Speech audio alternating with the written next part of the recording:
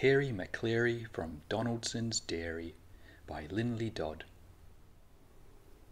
Out of the gate and off for a walk went Harry Maclary from Donaldson's Dairy.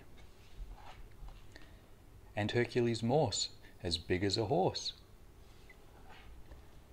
With Harry Maclary from Donaldson's Dairy. Bottomly pots covered in spots, Hercules Morse as big as a horse. And Harry Maclary from Donaldson's Dairy.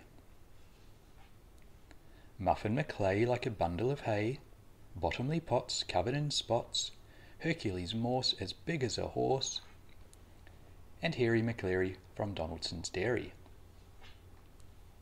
Bits of Maloney all skinny and bony, Muffin Maclay like a bundle of hay, bottomly pots covered in spots, Hercules Morse as big as a horse. And Harry Maclary from Donaldson's Dairy.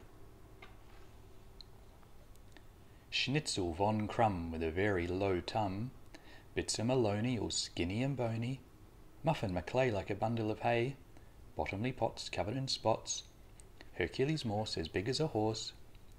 And Harry Maclary from Donaldson's Dairy. With tails in the air they trotted on down, past the shops and the park to the far end of town. They sniffed at the smells and they snooped at each door, when suddenly, out of the shadows, they saw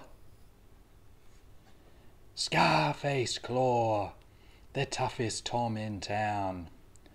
"Meow," said Scarface Claw.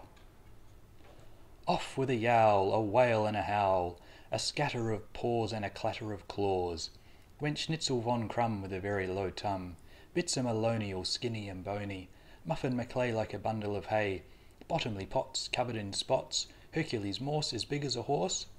And Harry Maclary from Donaldson's Dairy. Straight back home to bed.